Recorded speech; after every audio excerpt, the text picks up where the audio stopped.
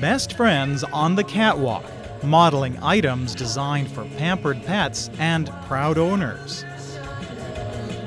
This wild zone at the Hong Kong Houseware Fair specializes in a wide range of veterinary services and products, from fashionable bedding to tempting toys. We feel the world of pets is becoming vast in inspiration for fashion industry. We're taking some leads off the fashion styles, using patterns in the fashion industry itself and adapting that into the world of pets. Hong Kong is a great hub for the pet industry, and also Asia provides that nucleus of information which can be expanded into the rest of the world. We find a lot of people wearing, carrying their pets, carrying whatever type of bag they have or whatever they put it in, they want their pets close to them.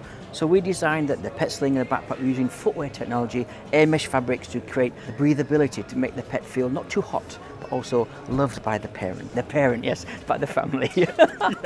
Nowhere are such families growing faster than on the Chinese mainland, where sales of pet products are climbing by an estimated 10 to 20% each year. For the dogs population in China is 27.5 million dogs in China. And then for the cats, it's 10.7 million in China.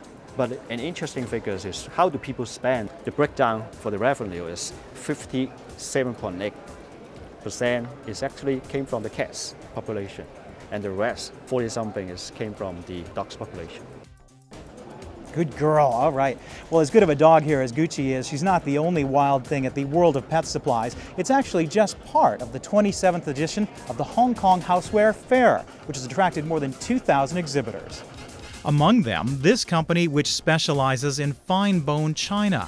Man's best friend, only one of the elaborate traditional and contemporary designs found on their hand-painted creations, being snapped up by Chinese consumers with growing buying power. Innovation is also uncorking new markets with items like these high-tech corkscrews or trash bins with germ-fighting features. Many are offering products which reflect growing consumer demand for environmentally friendly products, a theme also explored at special exhibits to showcase innovative yet sustainable design.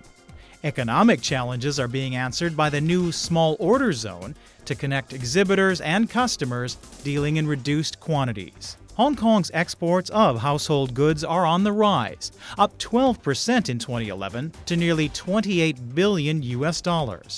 Most to India, Japan, Germany, and the United States, where buyers are increasingly lured by quality design. Everything we do is hand-blown art glass. Every piece is individually done, one of a kind, done by artists at our factory in Northeast China. Well, the housewares industry home decor market is really after the luxury, the high-end look. The high-end look is something that hasn't been available to a wide range of people for some time. We're able to produce at a good price, sell to a wider range of retailers, a wider range of persons interested in glass art. We come here and we seek buyers for the product at an international level. We're pretty developed in the United States already, and so this is our reaching out to the international market.